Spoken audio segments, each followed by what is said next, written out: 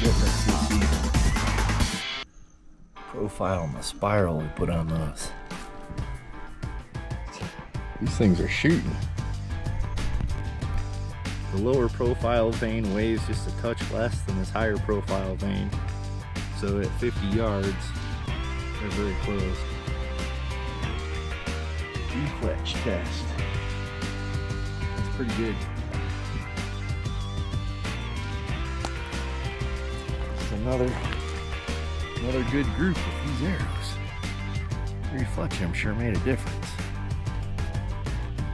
Another pretty good group. There you go. Another one. Yeah, I'm liking these veins. We're gonna go fletch more up.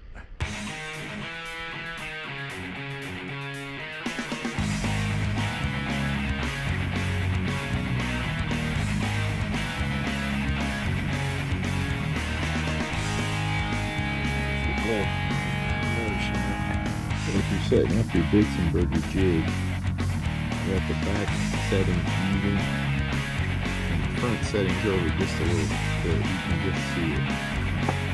I have these little indicators right about here. So I'm at about 3 degrees here. That's how the bottom's set. What you set the vanes in is don't set them in all the way. Do it like 80%, 90%, and then slide it in. You kind of take the clamp, pick up on it like this, create a little bit of a gap, and you can slide it back on.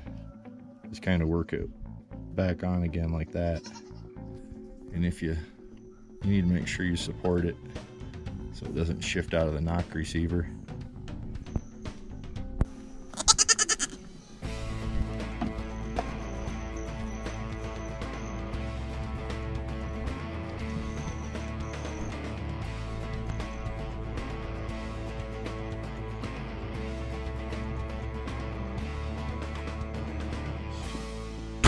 That's just really good.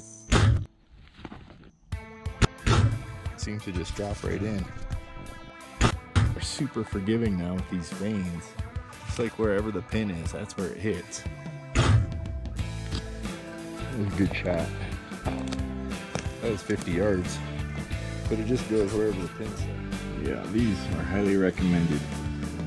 Your accuracy and groups will improve, especially if you do about a 3 degree or at least a 2.5 degree offset with a Bitzenburger Helical. That seems to be a great setup.